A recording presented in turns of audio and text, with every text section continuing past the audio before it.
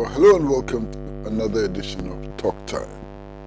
This week, we shall be taking a look at Nkrumah, perhaps the Institute of African Studies, and a festival. Welcome to Talk Time.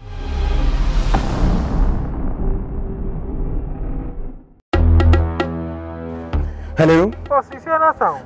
Okay, why? My wife comes and send a message you. Your face is on free. Hello? I didn't know what's happened? It's a child who be a quiet say what? I dare say, Besides, friend of friend, I'm so young. My wife is not testing messages here. And our office also, I'm trying to tell you, man. She says, I mean, so we a guy manu, and may young who could look cry. And also wants a family drilling company limited for Kana. What's it then? Family Drilling Company Limited. Ye two borehole, biofuel, biogas, swimming pool, plumbing works in Naso, ye be Frey 0240-333-111 and NASA 0244-144-822. Me and Pa and you want swimming pool on me see? Me want to, we'll be here. Family Drilling now, Family Drilling. Me out with that.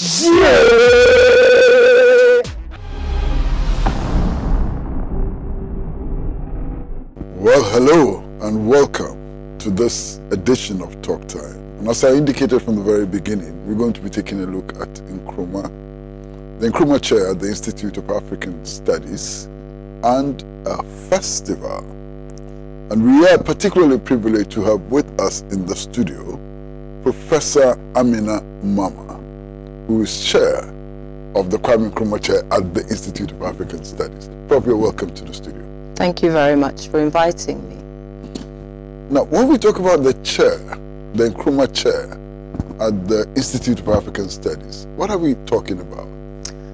Well, apparently I'm the fourth chair. I have three predecessors. The last one was Professor Horace Campbell, who's a Trinidadian Marxist Pan-Africanist. But going back to the first one was Professor Anyedoho, who's very well known here. He actually founded and ran the first festival, and I believe he was the first chair. So it's his brainchild to combine the chair, which is a visiting appointment, with the hosting of a festival.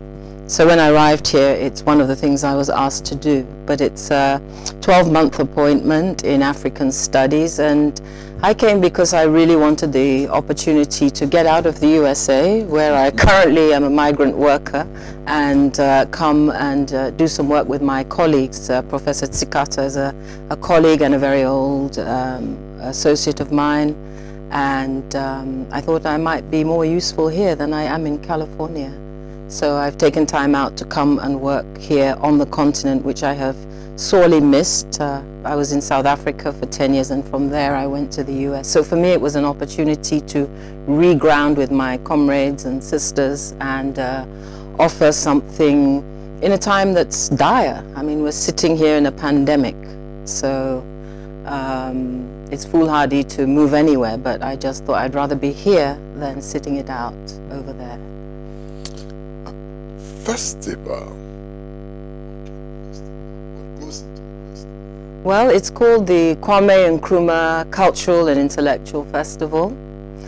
This will be the third edition, and this edition will be different. When I got here, I was invited to organize a festival, and I said, hey, are you kidding me? We're in the middle of a global pandemic. But then I thought about it, and because one of the projects that's brought me here in the past is actually I think it's one of the continent's first open access digital journals, I knew a bit about, in fact, we set it up because we see the power of digital culture for decolonial projects, anti-colonial projects. So we sort of bit the bullet of digitalization, and I've been editor of that journal for 20 years. So I knew what was possible, but a festival? So I thought about it, but then thought, wait, you know, because of COVID, the whole world has been living online. WhatsApp, Zoom, and these things have developed exponentially, and certain people have made vast profits off them. But as tools, we've got more used to digital engagement. So I thought, okay, we could do a festival that's safe if we can use digital technology. So that was the first thing. It's the first time we've ever mounted on anything on this scale that is a digital cultural experience. So basically, to join it, people just go onto the website www.kwameNkrumahfestival.com, and through that portal you access what we've built, which is a totally unique digital infrastructure to host the festival.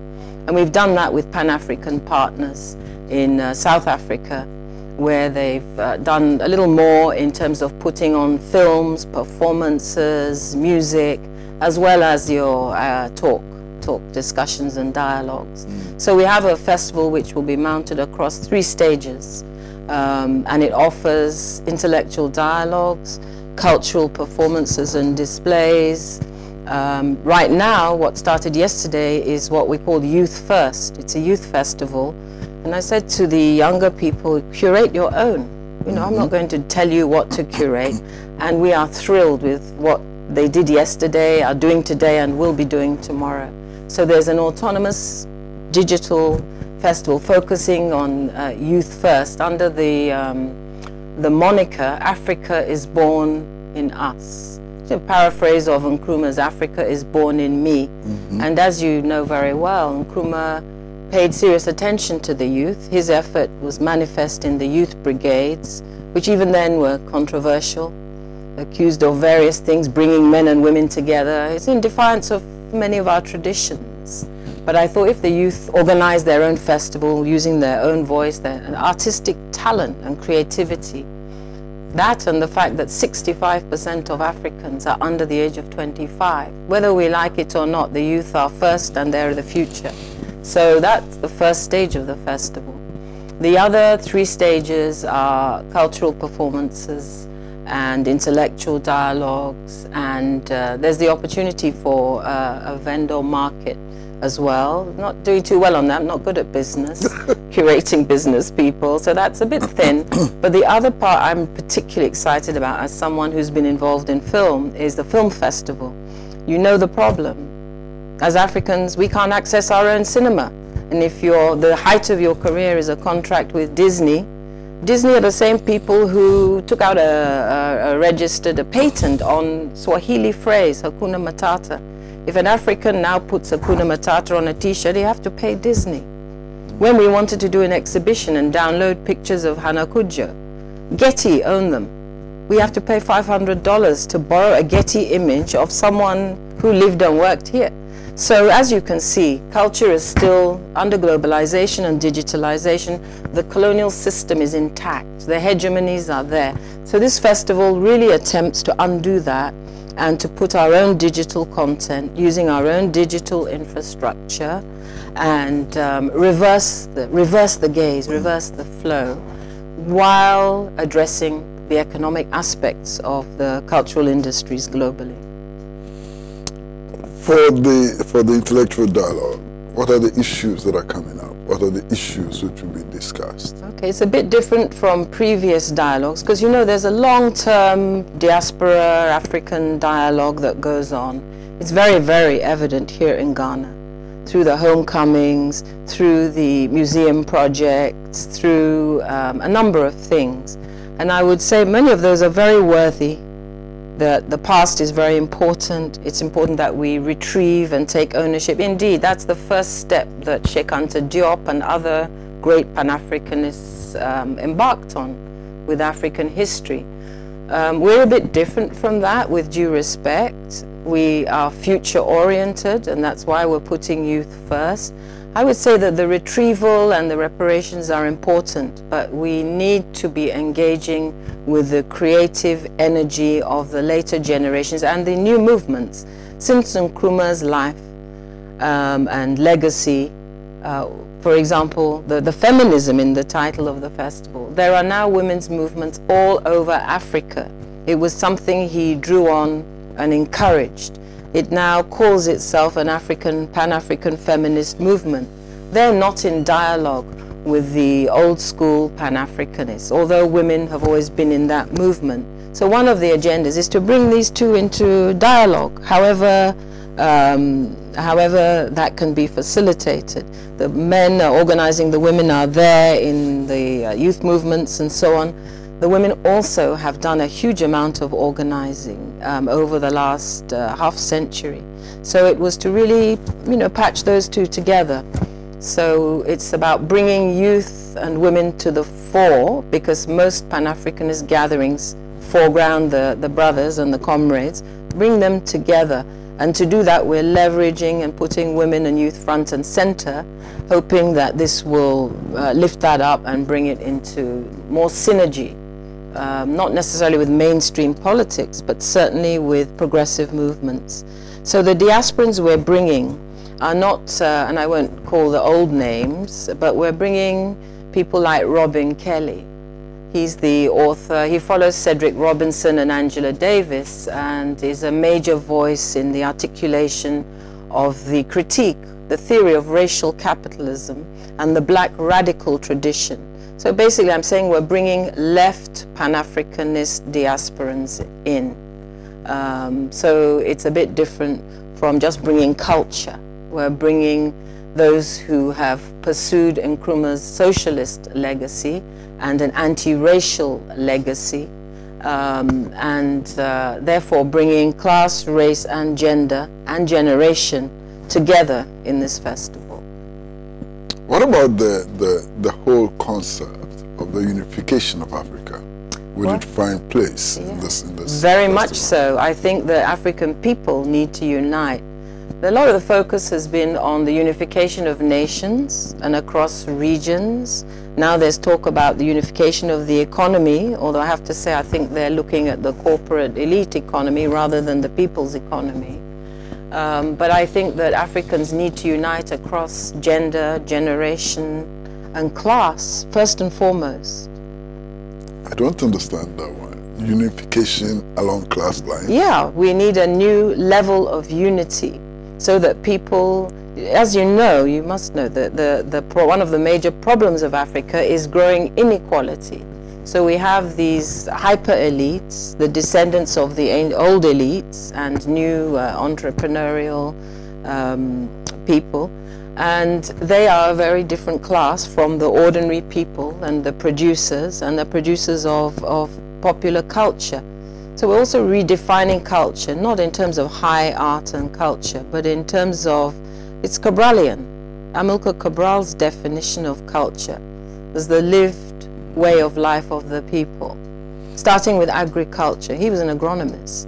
So let's redefine culture in a popular way, and stop the appropriation and elitization of both culture and the economy. I still don't get the concept of class unity. Of class unity? Class unity. I mean, are we uniting antagonistic classes?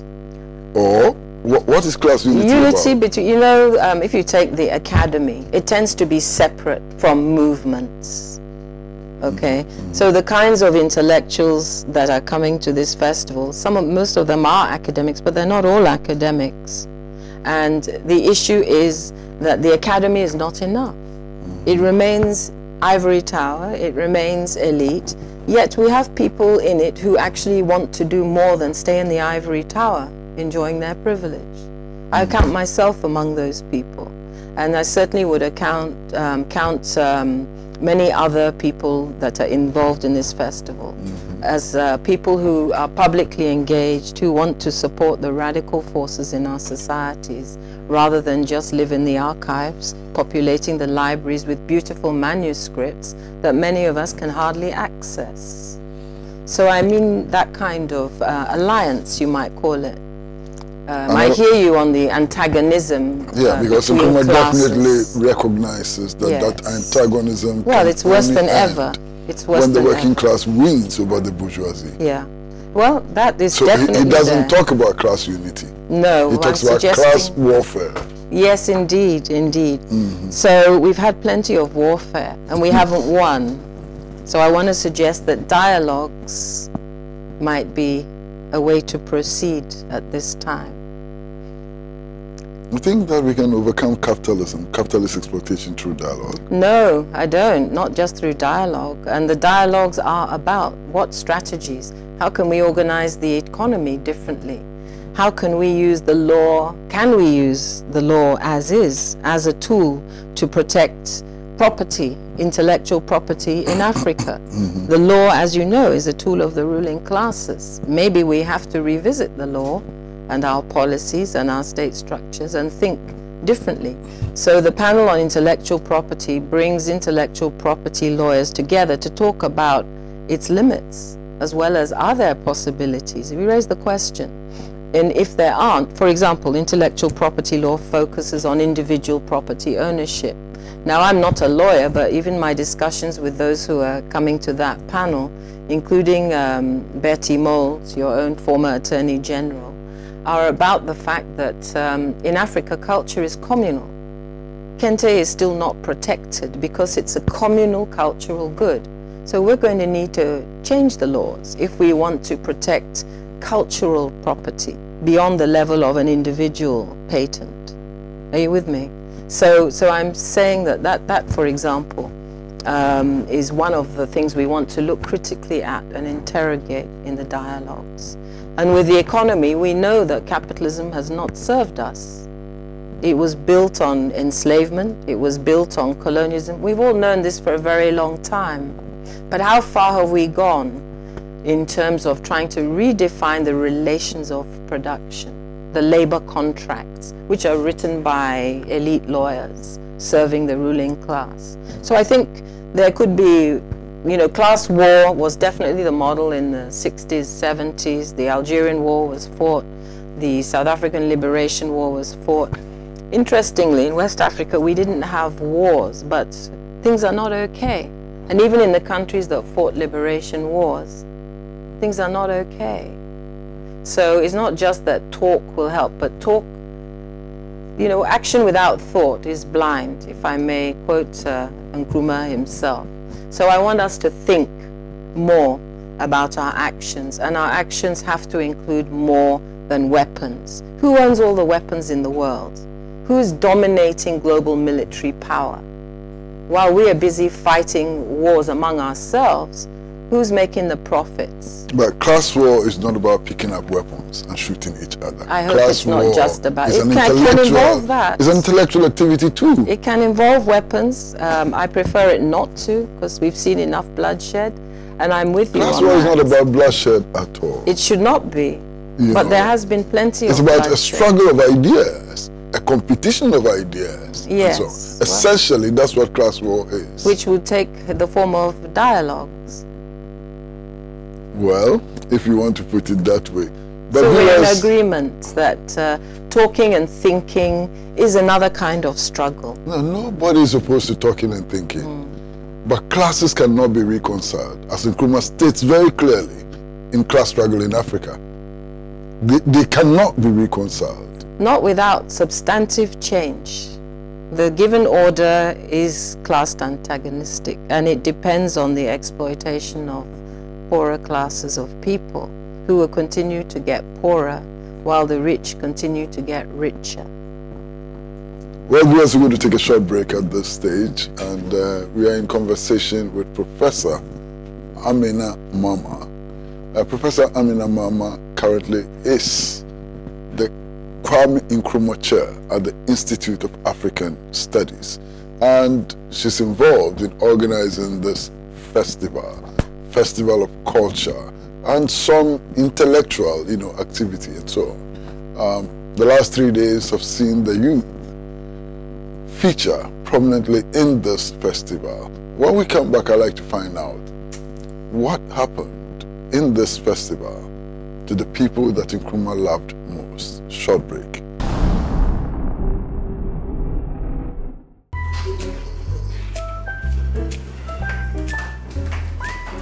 Ben, Cedria, Yatra, Mr. Kill. Straw showing every year. Oh, Kusia, a member draw, Ghana Limited for Akofaba, the Piazzo Bonitisu, and he said, because so much Madame for Adolf. And what Trevor said, a draw, Mr. Kill. Me go so here. And he said no so here. Etra. Since time I one minute. And no need down me put say me your back. Mr. Kill. Mr. Kill. Come in. Yeah. I don't have say that here. Mr. Kill. You should back up. And not the girl. You know baby. The way come out. Mr. Kill. Oh yeah, Kill back up. I give you all a boy could give you. Welcome back to Talk Time, and we are talking to Professor Amina Mama. She's the chair, Kwame Nkrumah chair at the Institute for African Studies, and currently they are organizing this festival which has many dimensions: a youth dimension, intellectual dimension, and a cultural dimension. And they're trying to bring it all together. But it is digital. That's where my next question is. It is. Digital. In this pandemic, was it not possible to bring in the people that I say Nkrumah loved most? The underprivileged people. The people without access to the digital world. The people who cannot read and write and so on.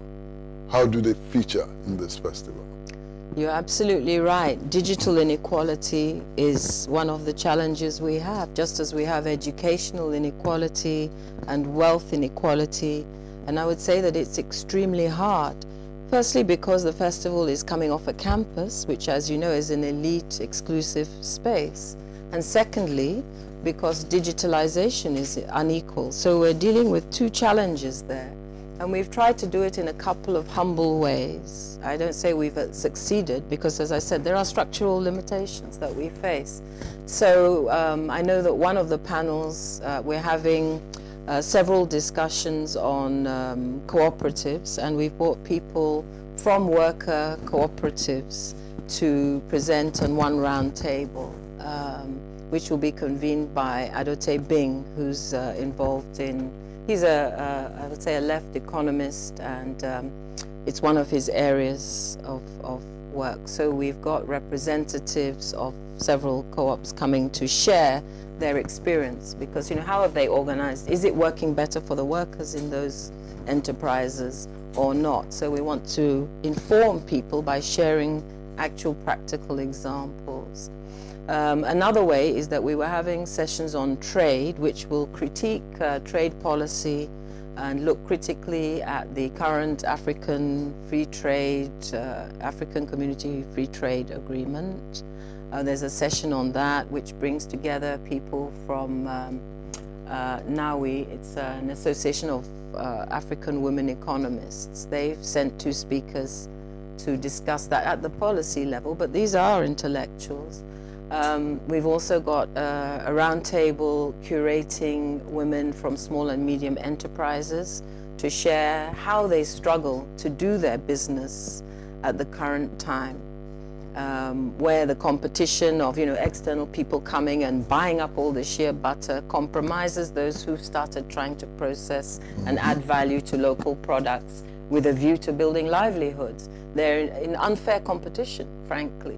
And even just the little I've heard from them said, gosh, we have to have a panel on this. You come, you're entrepreneurial, you're starting from zero and trying to build up small businesses. So we have a panel on that.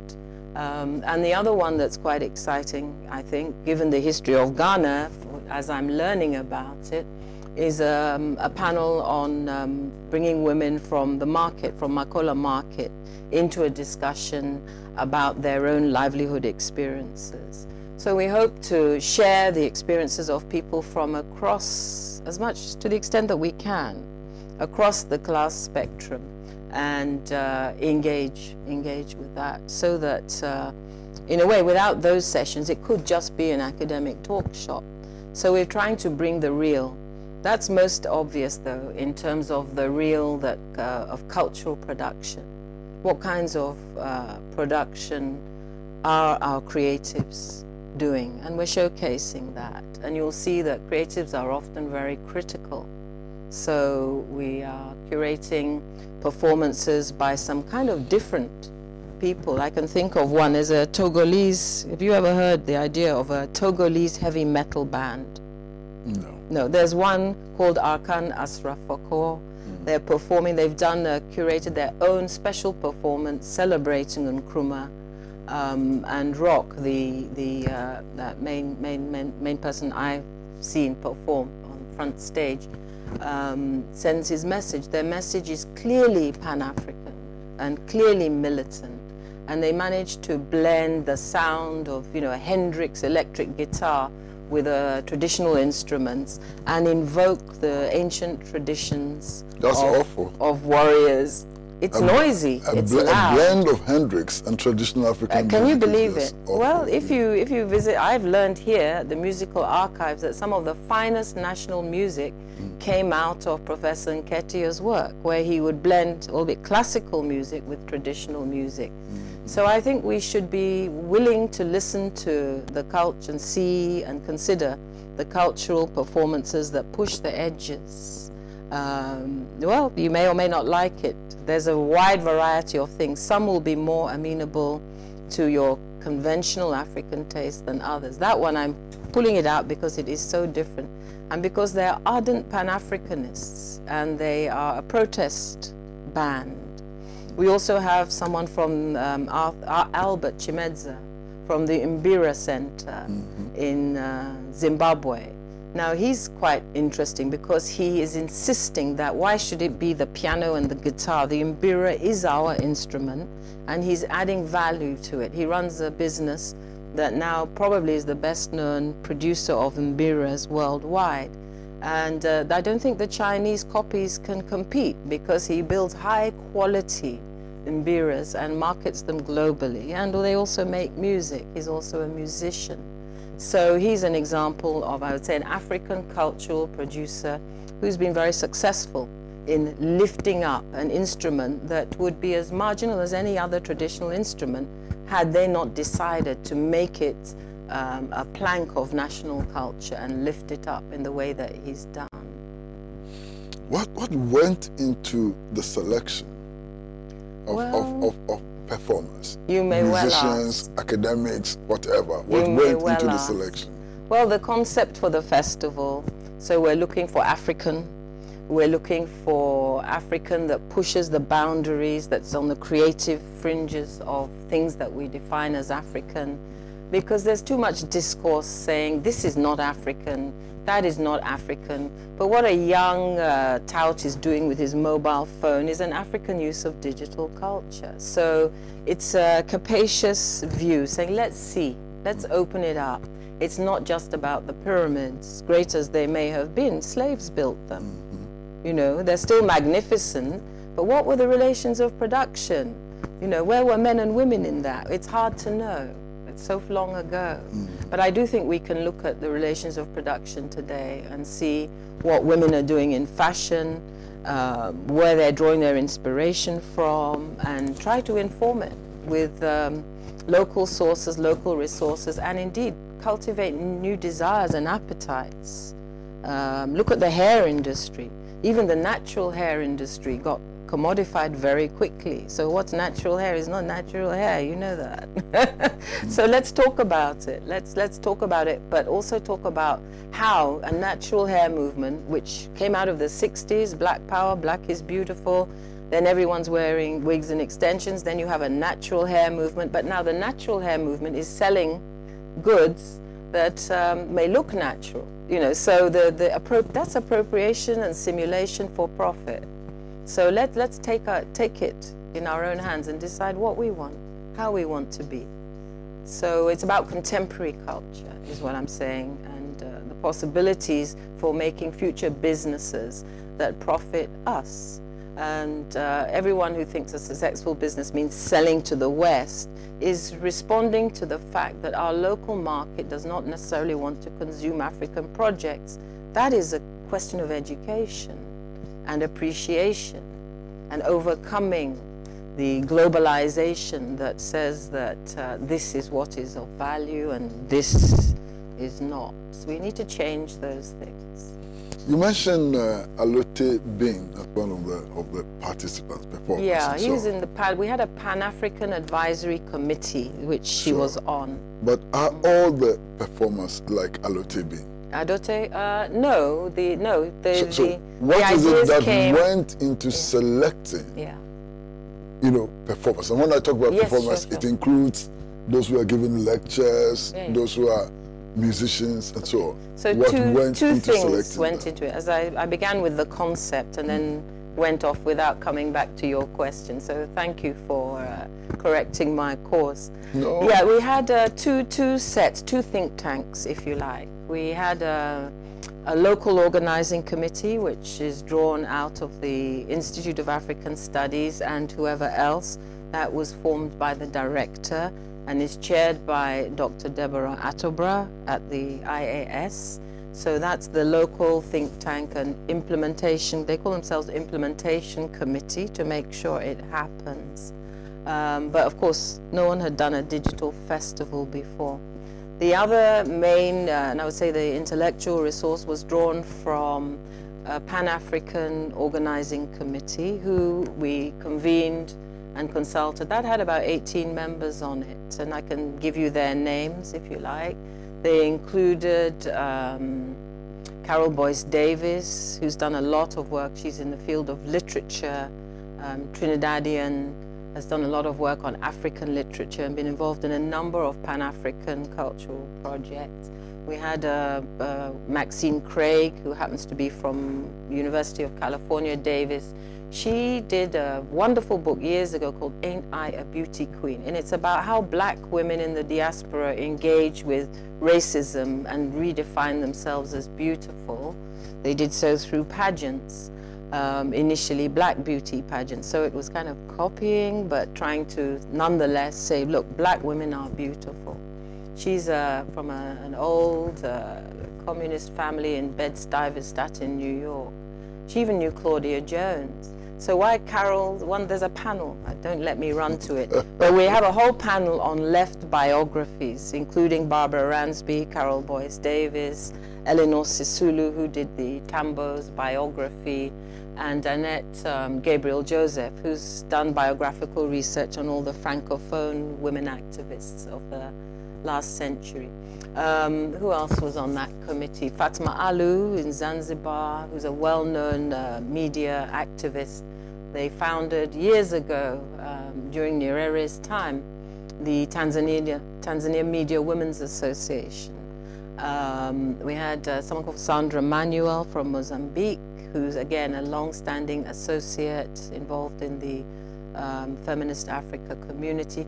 We had the keynote speaker from yesterday. It was a Mozambican activist called Nyelete Honwana. She and her comrades founded an organization called Global Black Youth, and they had experience of a massive Global Black Youth Digital Festival last year. So we brought her on board to help and support the youth committee.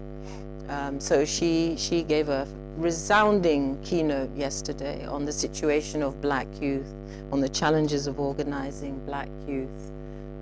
So there were all of them. I mentioned Adote Bing, Nikwate Owu was also on that committee.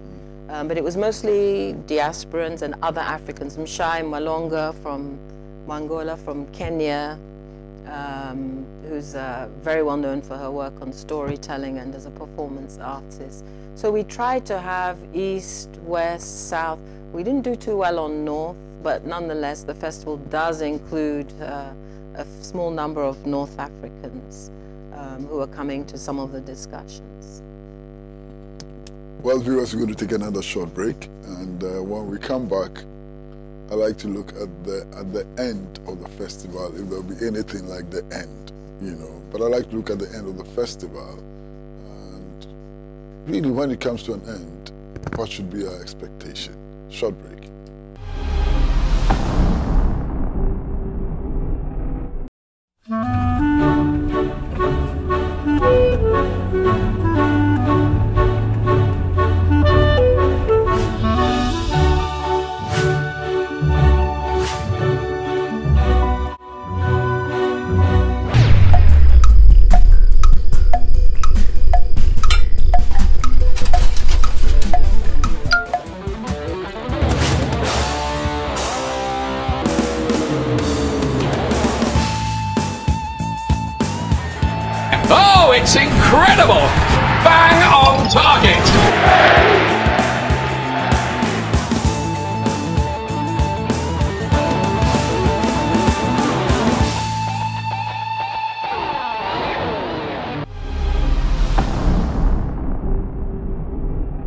Hello and welcome back to Talk Time, and we are in a conversation with Professor Amina Mama, who is chair of the Kwame Nkrumah chair at the Institute of African Studies, and she is at the center of the organization of the Nkrumah Festival, which has many dimensions. And I'd like to find out from her, what should be our expectation? All of this festival, intellectual discussions, music, and so on, what should it lead to? Well, the final day of the festival embraces that question, and it's a series of, let's call them forward-thinking, forward-planning sessions. We have facilitators who will engage in open discussion regarding future projects, future plans. One of those involves the Nketia Archive, the head, Judith Oboku Boateng, and a brother called Nathaniel Moore, who works at the Freedom Archives in the Bay Area. And this is, again, digital archiving we're going to be talking about, because there are conventional archives which the recent burning of the African archive at UCT, including ancient texts, the first Zulu dictionary, for example. These losses, we can avoid them. Our places are insecure, and then there's climatic things. So digital archiving. So they will talk about the possibilities, and they're joined by an African-American historian, last-minute addition, Jessica Millward, who also, so the three of them are all sort of bring very different kinds of expertise. The Freedom Archive is the archive that the American state did not want. So they have an archive of all the US's overseas adventures and Pan-African movements, and it's a radical archive of movements. That's different from your conventional academic archive. So I thought it would be very interesting to open up the possibilities of, I'm interested in a People's Archive for Africa, an archive of the present. But let's see where the discussion goes and who else is interested in that kind of initiative. There is also a session on the future of building the future cooperative economy in Africa. We have people from Uganda, the Uhuru Institute, which is a supporter of all the co-ops across East and Southern Africa, meeting with people involved in cooperatives here. One, Adote Hoffman and Adote Bing, will meet with the two East Africans, the Okellos, to discuss the possibilities for a Pan-African cooperative building movement, and so on. And to bring together the cultural performances, we have a South African performer extraordinaire who you should not miss. Her name is Tina Shlope.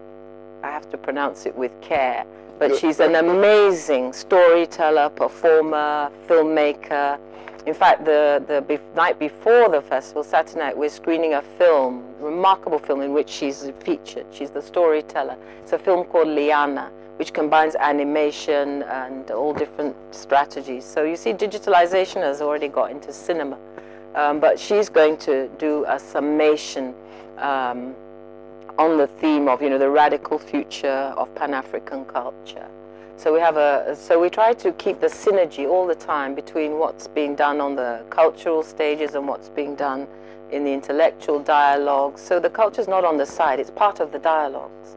But on the final day, there's a final panel and a closing speaker. The final panel is about developing, I can't remember the exact title now, but it's about developing a future of radical Black and Pan-African thought.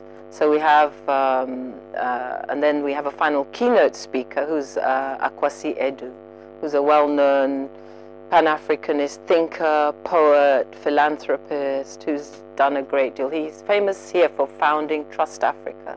He really does get it. He's both culturally accomplished and literate, and he understands the money issue. His strategy has been the philanthropic one, which, has its own, it has its place, as do some of our backers, the African Women's Development Fund. These are organizations that try and mobilize money for African grassroots projects and movements. So I'm very pleased to say that last minute, short notice, Kwesi has agreed to do the final closing. So we hope to end with final planning sessions with a very powerful cultural performance and a radical panel projecting into the future, and then a closing speaker. So that's what will be on the final day. Now here we have Nkrumah, whose dream is about united Africa under socialism. Now, all of this, how does that propel us towards that dream? Well, first of all, we do have to have a dream. Robin Kelly, one of our speakers, is the author of a book called Freedom Dreams.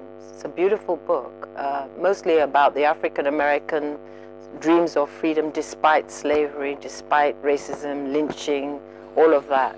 So he's definitely a visionary and a future dreamer. And I think many of those here share that dream. As I said, we didn't just bring all the old school Pan-Africanists, because some of them are, want the past back, Some of us are not too keen on the feudalistic past or the recent hyper-capitalist past and present. So I would say that definitely the thrust of this festival is to really lift up left-wing Pan-Africanism. Let me just spit it out. We're bringing socialist feminist panels on left biography, panels on alternative economic organizing coming from left economists. And, so the thrust of it, and indeed the performers are, I would say, mostly quite revolutionary. I didn't choose all of them, and some of them are unknown to me. But if the panel, the two committees got the gist of the concept and what has been curated, then definitely that's one of the things that I would like to say distinguishes this festival. It is unashamedly embracing critiques of neoliberal capitalism. It is unashamedly embracing Africa's feminist movements, and it is unashamedly foregrounding the youth, the oldest generation of humankind, the majority of the continent. We need to be engaged with them. So I wouldn't say we can't dump on the youth, but we do have to be in transgenerational solidarity with the youth. So. Well, viewers, we're going to take a final break. And when we come back from the break, we're going to ask the question which would not be too comfortable for many people.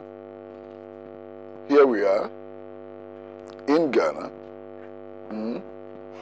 at the Institute of African Studies, dedicating a festival to Nkrumah, when the official government position is to denigrate Nkrumah, rewrite the history of the African struggle and so on.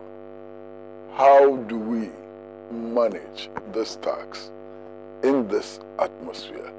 Short break.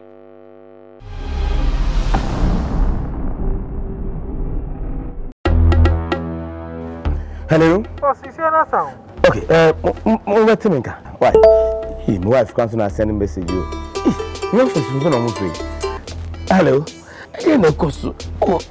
What's happened? It's a child who's will be a quiet say what? A dear sir. We side from a friend. I'm so young.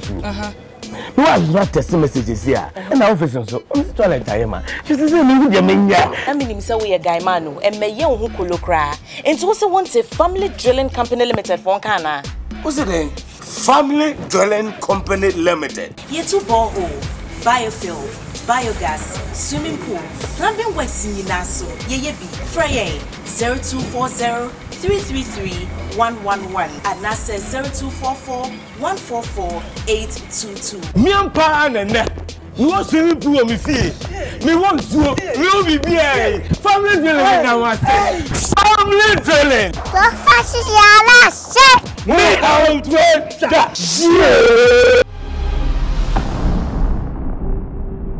Welcome back to Talk Time, and we are talking about the Nkrumah Festival, and we are talking with Professor Amina Mama, who is at the center of organizing this festival. And this is the comfort. This is a question which is a bit uncomfortable for many people. But Professor, please, this may not be comfortable for somebody like you. Here you are organizing this festival in Ghana. Yes. When the government of Ghana is so busily rewriting history in order to demonize Nkrumah, have you had any difficulties? Do you expect any difficulties? How are you navigating this very turbulent, situation? I'll take that as a warning. I'm not brought here by the government or to fight with the government of Ghana. And this is where we have to say it's useful to have ivory towers. It's useful to have universities. They are public institutions, but there's a certain degree of latitude. So I'm hired as a visiting professor. I happen to be from Nigeria, but I'm hired on a short term to come and contribute what I can to this environment. I have no direct connection to help your build government. a legacy. Yes, yes. Which officials are not too happy about. Well, I don't know. I haven't heard from officials. They haven't come after me yet. And if they did, they would have to, they'd have to discuss with the Institute of African Studies. This is not a new festival. It's been there. This is the 3rd edition. It's digital. It's more international. And as I said, it's foregrounding women, youth, culture, and the economy. I haven't heard from the government. I hope that they would not find it necessary to contact me, because as I said, I'm a guest here, so I'm not interested in engaging with the political powers that be in any particular context, in any particular moment, because I'm a professional, academic and intellectual, and we like to take a long view and a big view. And we do know that governments have power as a core concern, and we know that governments will do what governments will do. And I don't think the government of Ghana is different from the government of Nigeria or the government of the United States. It may be slightly better than some governments, and is definitely not yet Uhuru. Not yet Uhuru. Now, Prof, again, coming back to the end, what will make you feel that you have been successful? What are the ingredients of success? For me, that's a very good question. Certainly, I'm looking at interest levels, and as I said, we've got, I think we're coming up to 2,000 registrations online, but we know that that doesn't mean presence and engagement. That's data. We like the data, but it has its limitations. I'm looking for the richness of the discussions. I'm looking for people to share their inspirations. I'm looking to learn. We've put this thing together to learn and teach one another. And as I said, it's a festival. The power of it is it should be popular. It should be beyond the university. It's free. It's open access. Anybody who registers can get into it. And so far, the majority of the registrations are from the continent. So I consider that a success, because with digitalization, you have to deal with the fact that the external, the centrifugal forces might have led to it being all foreigners. No, majority are on African. That's because of the way Dr. Eric Lawe has done the publicity. We've done it locally, continentally, so that's great. It will get out there. But so we look at that, but I will really look to the future. I would want a festival like this to set a tone, to stimulate everybody who gets online and joins in with it, and to produce lots and lots of new ideas and new cultural innovations, new levels of people who want to own their own businesses and now know that it's actually possible for people to own their labor, own their livelihoods. I mean, we're seeing this. People are left to fend for themselves. The state is not providing. The foreign investors are not providing. So people here are already making their own livelihood. So let's find ways of coalescing that, bringing it together and lifting it up and valuing it and strengthening it. I kid you not. So I hope that people will benefit from ideas, from cultural inspiration, and anything to lift us out of the malaise of isolation and lockdown. And the last year has been probably one of the most difficult, because we are a social people. To be locked down in our separate spaces has done damage. I hope this festival can reckon with that in a practical way by stimulating and inspiring and developing, pushing the possibilities of remaining social and socializing and remaining inspired even in the digital sphere, which I used to hate, but hey, we fought it, but it's here. So what can we do? We have to try and turn it to our purpose, just as we want to turn culture and the brilliance, what Nkrumah called African genius. We want to turn it to our purpose. Prof, thanks very much for coming. Thank you very much. Thanks a lot.